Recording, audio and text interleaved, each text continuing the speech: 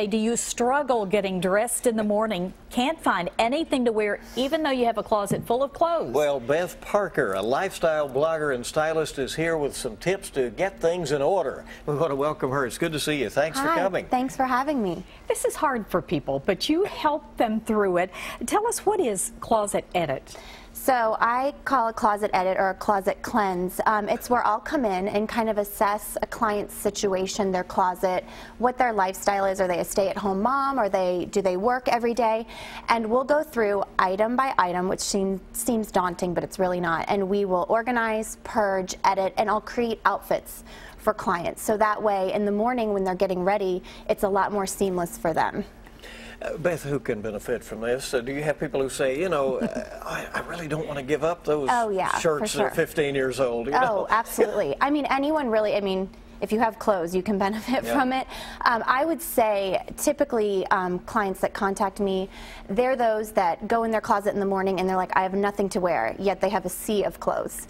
Or those women or men that have a very hard time parting ways with particular items. Those are my personal favorites. When I find, like, you know, a dress from 1990, I'm like, it's time that we purge in my closet. Yes, we need to get rid of this.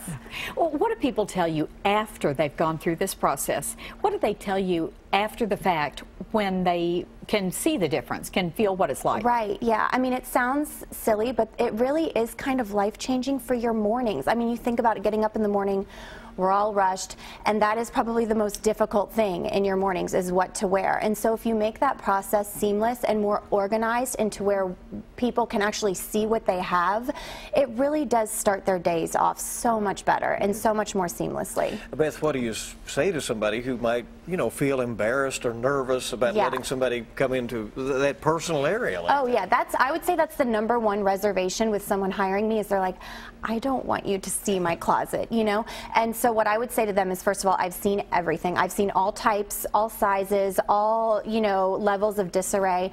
And for me personally, I mean, the messier it is, the more fun it is. It's a bigger challenge, and I think in the end result is more rewarding. So and honestly, if you saw my closet, you would not be scared to have me in yours. Well, if people are going to try this on their own, what do you tell them about that old favorite dress? Do you say just let it go? Here's my rule of thumb. Unless it is something of significant value, like a very expensive leather jacket or something, you know, that you've spent quite a bit of money on, if you have not worn it in a year, it's time to get rid of it. There you go. Yeah. All right. Thank you very much. Thank you so much.